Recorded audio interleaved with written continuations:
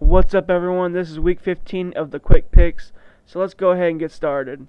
Jacksonville is traveling to Atlanta to play the Falcons on Thursday Night Football. No, you know what? Fuck it. We're not going to talk about the picks.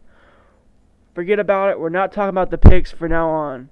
From now on, it's all about the Dallas Cowboys. That's all I'm going to talk about. I don't even care about the other teams right now. I'm just so fed up and sick and tired of seeing this fucking football team on my TV screen lose it in the fourth quarter. Almost every fucking game. I'm tired of it. And Saturday night they go into Tampa Bay to play the Bucs. Now, the Bucs have a really good fucking chance to beat us badly. Like, we have 3 games left. If we win 3 games, we win the division. That's how it's gonna go. But you know what? I don't see it like that. I just don't see it. I just don't. I don't see Dallas going in there, taking care of business. I can see it, but I just don't believe in them. It's just not gonna happen. We have to go into Tampa and LeGarrette Blunt, if he plays, he's just gonna run over our fucking defense. I mean, no one wants to tackle. No one wants to make a play. I mean, the only people out there that seem as if they have heart is DeMarcus Ware, which he's playing through a stinger in his shoulder right now. So he's out there every fucking week doing his best. Even though he didn't get pressure last week, I didn't see him quit on one play. And then I have to give it up to Mike Jenkins. I don't like the way he plays sometimes, but he's been going through a lot of injuries lately. But he's been sucking it up and being a man and playing through it. I applaud them. But you know what? Sensabaugh, Abe Elam, Frank Walker, and maybe almost Terrence Newman. I'm sick and tired of your fucking dumbasses. You know what? I almost want to tell you somehow, get you guys out of there, because I cannot stand their play anymore. Terrence Newman was getting beat like no other. Mario Manningham burnt him off the fucking line, and he dropped the ball in the end zone.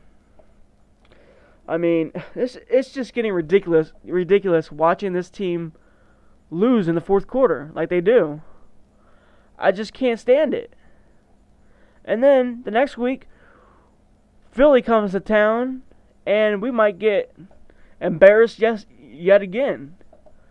Michael Vick and Deshaun Jackson are probably going to have a big day for some godly reason, because our secondary can't cover nobody if our life depended on it.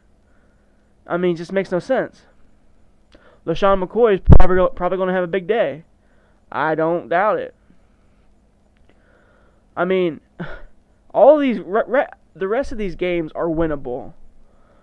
I'm not saying we're going to win, but they are winnable. And we beat the Giants last year at their place, even without Romo. So I know we're capable of doing it. It's just if we can. It's the willpower. And I'm just sick and tired of looking at it. Looking at this team play on my TV. I mean, I just can't handle it. Watching this team fall apart in the fourth quarter. Last game, Tony Romo, no one cannot bash him for bad play. The only questionable play was in the fourth quarter, the end of the game, when Romo threw the ball over Miles Austin's head. Now, to me, I think that was a perfect throw, and Miles Austin could have made a play on it. But you know what? His hamstring has been, messing with him. So I really think that bothered him not to try and make that play. Because if he probably tried to make that play, he probably would have pulled it again. So there's really no point of trying to make that play if he's just going to injure his hamstring again. Because he'll be out until playoff time and maybe even one playoff game if we do make it to the playoffs. So, I mean, that's the only other questionable call, I think, about Romo. But Tony Romo, these last couple games, he has taken us down the field to get in position to win a game. It's just poor coaching, Stupid timeouts. I mean, that's all I can say. So, pretty much that's all I wanted to say in this video. I don't care about picks anymore. I don't care about game of the week. To me, it's all about Dallas now. That's all my focus is on now. So, Dallas going into Tampa Bay. It's a winnable game. And I think maybe they will win. But you know what? I just can't go with them anymore. Because they just fall apart. So you know what? I'm not even taking Dallas. And I really don't see Dallas making the playoffs. So I don't know what they're going to do. I think they need a draft secondary in the draft. Like every fucking round. Because that defense is just fucking horrible. I mean, no, I'm not trying to hate on DeMarcus Ware, but his age is getting up there too. So I don't know what we're going to do, but that's all I have to say. Let's see how Dallas loses this week. I'm out.